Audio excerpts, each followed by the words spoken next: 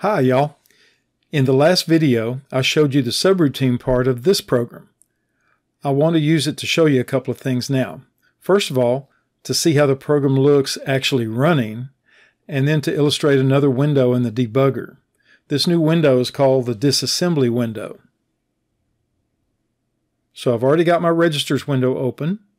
Memory 1 is pointing to the N1 variable, and ESP is pointing to the stack. I'll open up a third memory window and make it illustrate where the EBP register is pointing.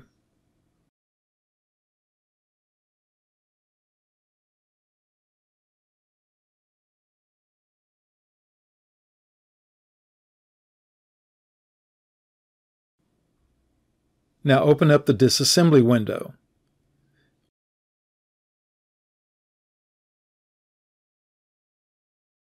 When you check out the viewing options, there are 5 choices.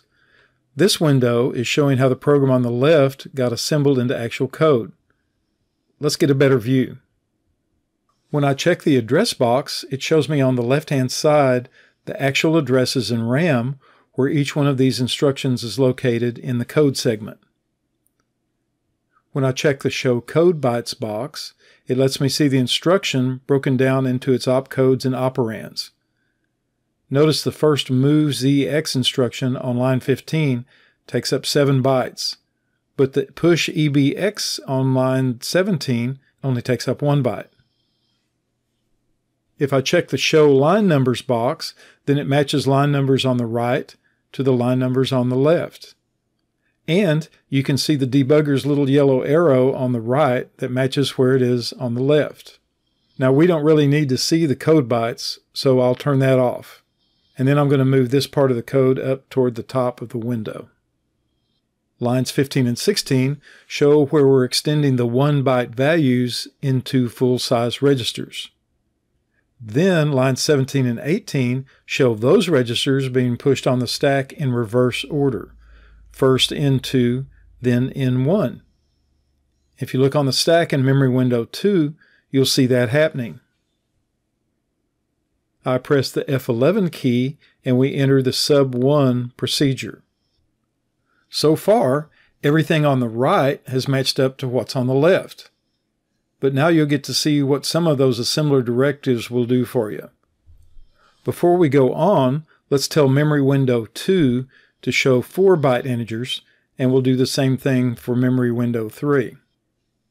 Notice that on the stack the return address has been pushed also. Next, we save the EBP register and copy the stack pointer into the EBP register. So these 3 lines right here happen automatically because of the function call. Then, because we're using local variables, we have to subtract a number from the stack pointer, which moves it down from where the EBP register is pointing. Both the text and the last video told you that local variables are located below where the EBP register is pointing, and that's what's going on here. Now you might see this as an add instruction, but we're really adding a negative number because of 2's complement. The next 2 lines happen because of the uses directive up on line 25. By making use of this directive, we don't have to manually push those registers, nor do we have to manually pop those registers at the end of this procedure. On line 29, we reach onto the stack where value 1 is stored. Remember that in main, we push the parameters in reverse order, N2, then N1. So here on line 29, we're accessing where value 1 is stored on the stack. And again, value 1 is actually a copy of N1. On line 30, we copy value 1 into the local variable total1. Remember, total1 is the name we gave to a location below where the EBP register is pointing because it's a local variable. But I don't have to worry about that because of that local directive. I can just use the name total1 and the assembler will know what I'm talking about. That's a lot easier than trying to access some unnamed memory space on the stack relative to the EBP pointer. On line 31, I'm accessing the parameter that I'm calling value 2 inside this procedure. It's really a copy of Into, and I'm just going to use the EBX register to add that value to what was already in the total1 local variable. If you look, you can see that the total1 variable just changed.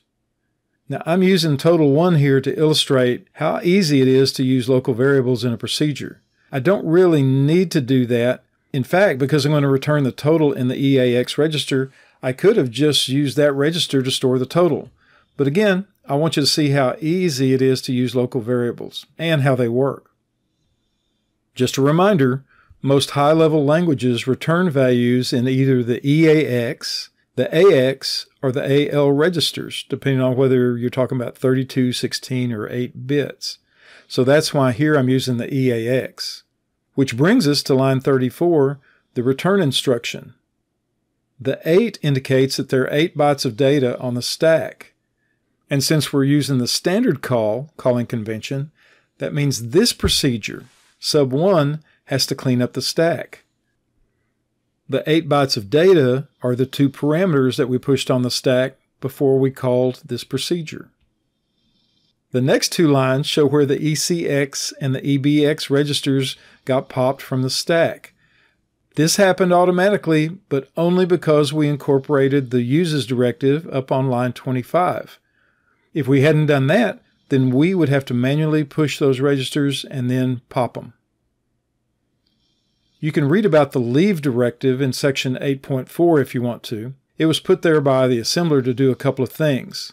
It's going to let the ESP register, in other words the stack pointer, move to where it should be, and it's going to let the EBP register get its old value back where it was saved on the stack. Speaking of the EBP register, look where it's pointing. This value is what the EBP register had before we entered the procedure.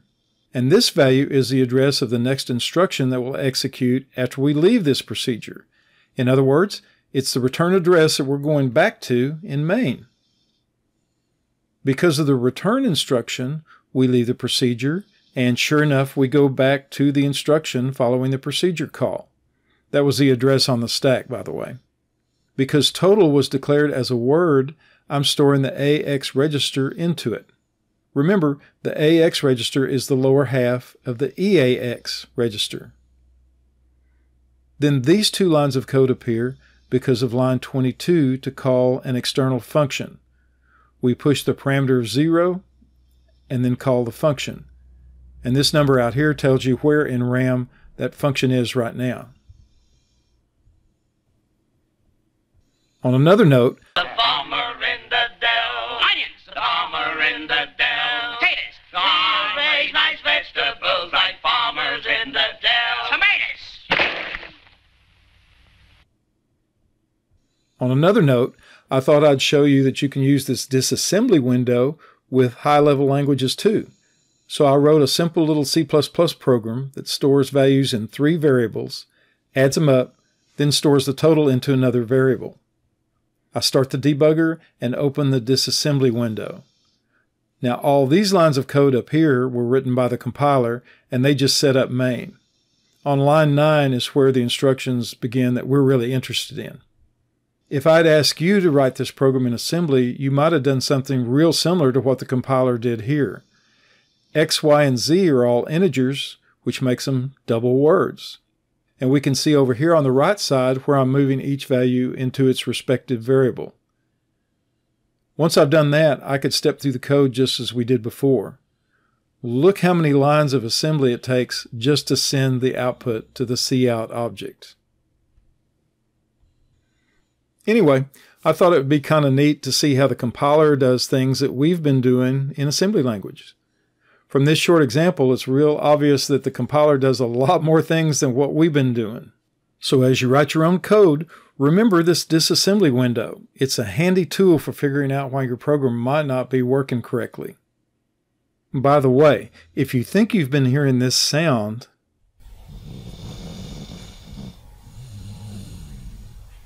that's Sonny the Bulldog helping me make yet another video, which wraps this one up. Let me know if you've got any questions, and thanks for watching.